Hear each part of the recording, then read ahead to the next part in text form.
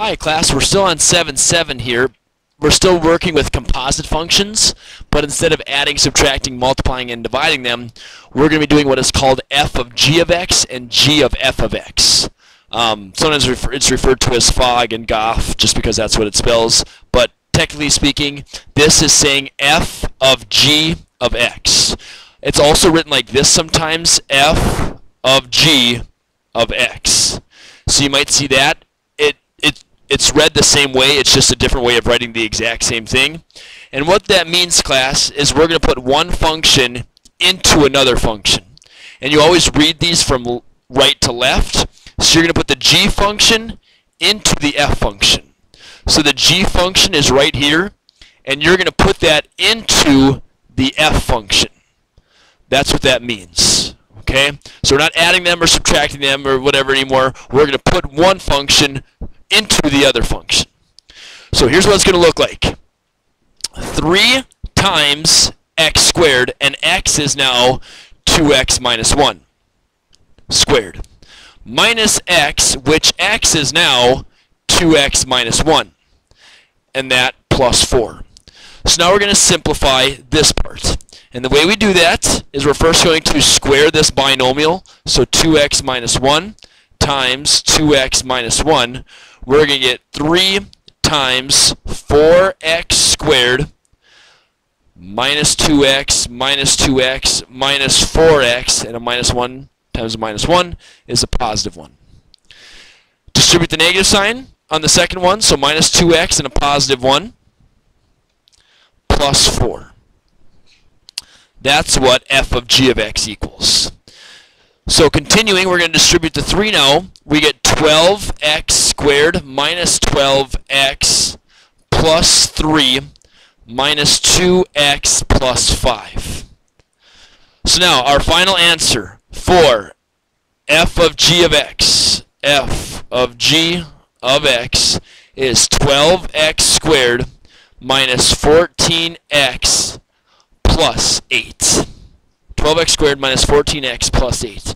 And that's how you do f of g of x. You put the g function into the f function. So now let's look at letter B. Now we're talking g of f of x, or equivalent writing g of f of x. So they mean the same thing. What you're going to do is you're going to put the f machine this time into the g machine, or the g function. Put the f function into the g function. So the f function right here is going to go into the g function. So that's going to equal 2 times x, which x is now 3x squared minus x plus 4. Minus 1. Sorry, we still have this minus 1 at the end. So we get this. Distributing the 2. 6x squared minus 2x plus 2 times 4 is 8, and then subtract 1. So we'll just erase this and put 8 minus 1 is 7.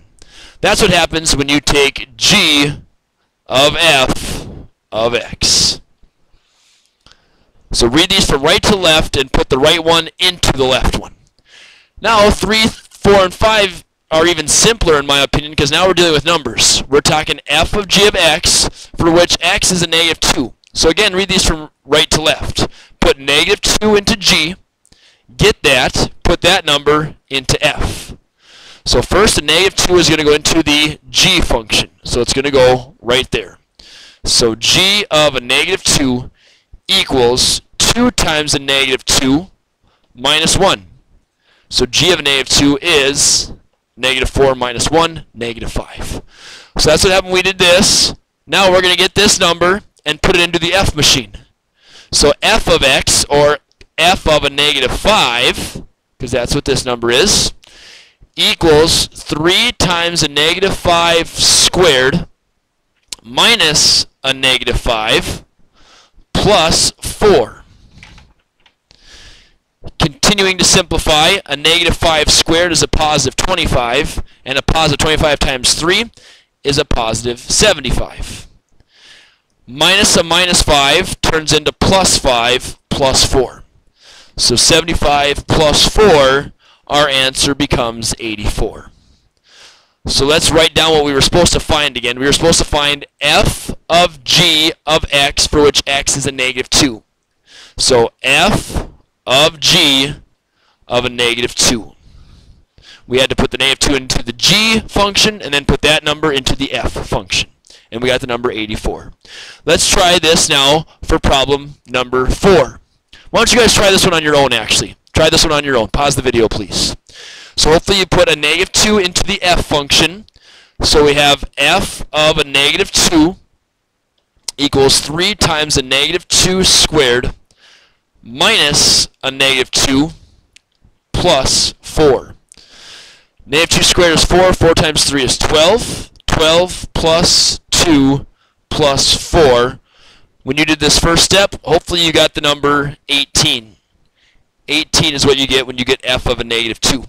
So now we're going to put that into our g function.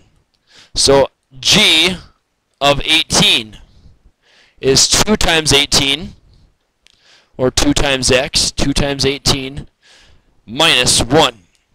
2 times 18 is 36, and 36 minus 1 is 35. So when we took g of f of a negative 2, g of f of a negative 2, we got 35. And that's how you do that one. Last one, number 5 here, we have f of h of g of 3. Woo! Nothing too terribly difficult. We're going to put 3 into the g function, get a number, put that into the h function, get a number, put that into the f function. Read these from right to left. So 3, you're going into the g function. G of 3 is this. 2 times 3 minus 1. 6 minus 1 is 5. Okay, 5, you're now going into the h function. H, where are you? There you are. H is 4x. So h of 5 equals 4 times x. And x is 5. So h of 5 is 20. So we got g of 3, which was 5, and then h of 5, which was 20. So now we're going to find f of 20. We're going to put 20 into the f function. So f of 20 is going to equal 3 times 20 squared minus 20 plus 4. 20 squared is 400, and then 400 multiplied by the 3 is 1200. Minus 20 plus 4. 1200 minus 20 is 1980 plus 4 is 1184. 1184 is what happens when we take f of h of g of 3. F of h of g of 3. Whew! Massive. There is our answer for that one. Let me know if you have any questions on that when you get to class tomorrow.